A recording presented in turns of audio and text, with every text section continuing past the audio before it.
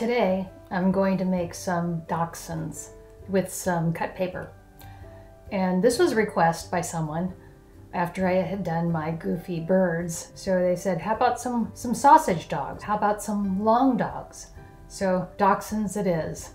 The other thing I want to talk about today is how to know if your work is done. How to know if you've gone far enough with your art, how to determine whether you need to add more to it or not. So the all elusive, is it done yet? That's what I'm going to talk about today. I'm Terry Runyan, visual artist and creative encourager, and let's jump right in. So here you can see all the papers I pulled. I will not be using all these, but I pulled them all out anyway because they caught my eye, and I've always got the good old book pages and some other old book pages. So yes, it just goes on and on with all this art paper. So I have no idea how many Dachshunds are going to fit on this page. I'm going to just start in and see where it goes, as usual, and have fun along the way. So here we go.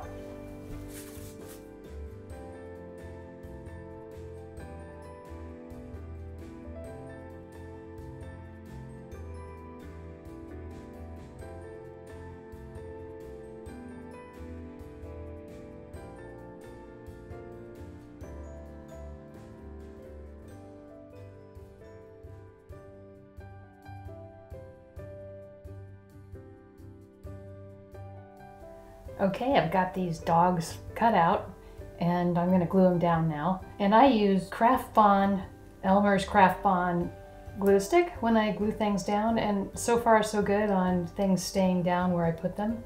It's a extra strength, and it's also acid free, so it won't discolor the paper. So I'll link to this below.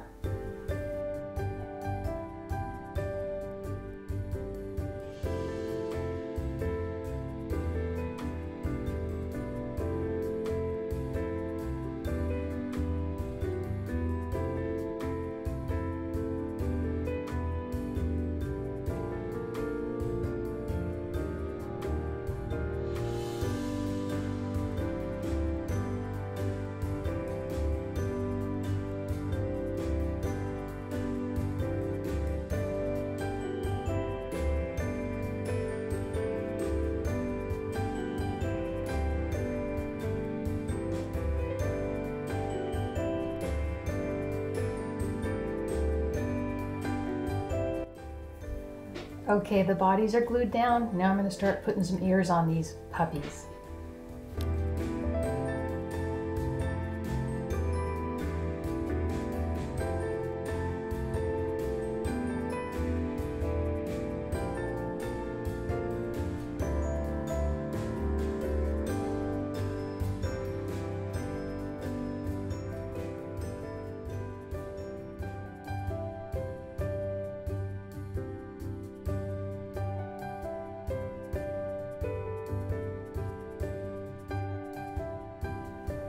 Okay, so I've got the ears in place.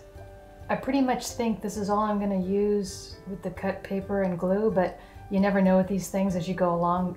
Sometimes you find out otherwise.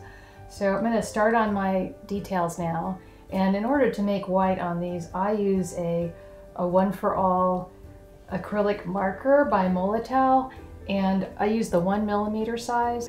I have the link below.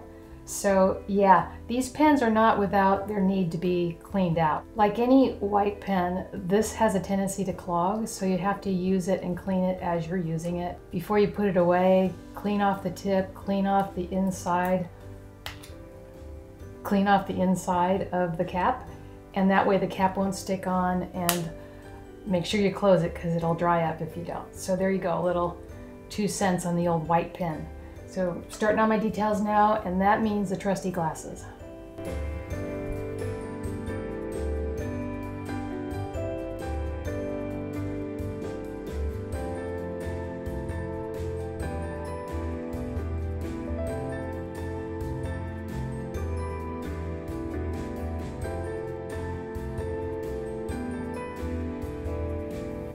And I'm using a Staedtler permanent Lumicolor pen for my blacks.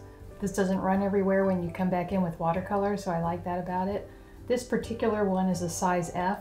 I usually use a size S, and I might go get one of those in a little while. So in with black line work now.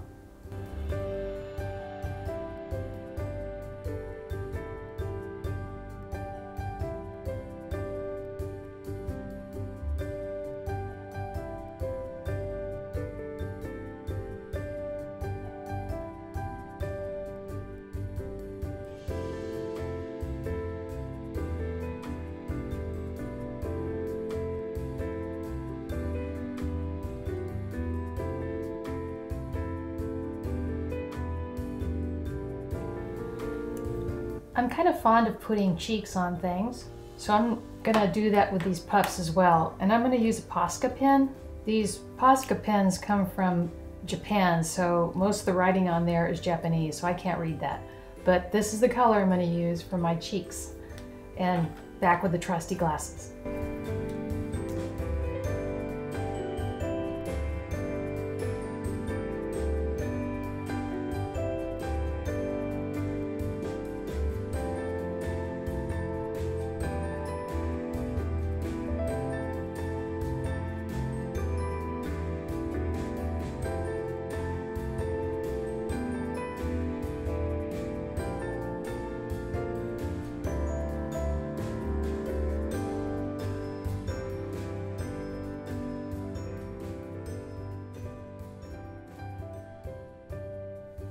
I'm going to come in with a bit of watercolor now because I want to put some shadows under these pups. And we'll see if I'm done after that. Maybe more characters or things will show up, maybe not. Here we go.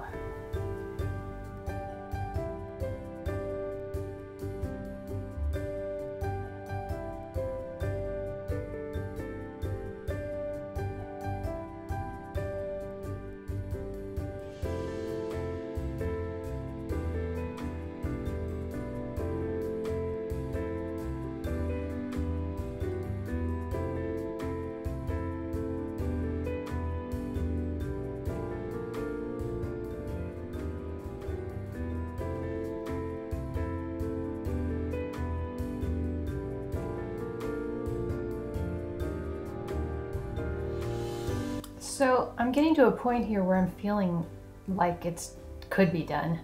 And what I'm doing to sense that is to look at it a little bit. And also I look at it sometimes through my camera to see if another view gives me an indication of whether it's complete or not. And sometimes I just stop and move on to something else. So right now I'm not feeling like this needs anything else. Because of that, I'm going to go ahead and say it's done. So the whole thing about whether it's done is really a sense, in my experience, of something you develop over time. The first many years of my creative journey, I had no clue when something was done. And as I started speeding up my process a bit, I started getting to the point where I could just tell this will work. And that kind of sufficed as this is done. It was just enough information where I didn't have to go any further. And these indications we get of whether something's done or not are unique to each and every one of us. Some of us are extremely detail-oriented, and I used to be this way, but I found over time that I really didn't enjoy myself past a certain point. I always liked the part where I was loose and carefree at the sketch stage. And then when I moved into actually painting something and tightening up and trying to get all the details in, that just didn't work for me. It didn't feel good. So another indication is whether or not what you're creating is still fun for you, or if you don't know if it's done, it seems done, but if you go further, it's starting to feel like it's weighing you down. That's a good place to stop. And ultimately, you know what? It's okay if it's not done. It's okay if it's overdone. It's okay if you've made a mess of things. It's okay if it's the most perfect piece of art you've ever made before. Whatever turns out, if you can remember to focus back on the joy of creating itself, on the fact that you've come to a piece of paper or whatever your chosen medium is and created something new, that is in and of itself enough. That's the most amazing part of the journey to me. So I hope this has been fun for you to watch and maybe helpful along the way. Remember, all these supplies I worked with are down below in the description, and we'll see what comes next. I look forward to talking to you again soon, and have a fantastic day.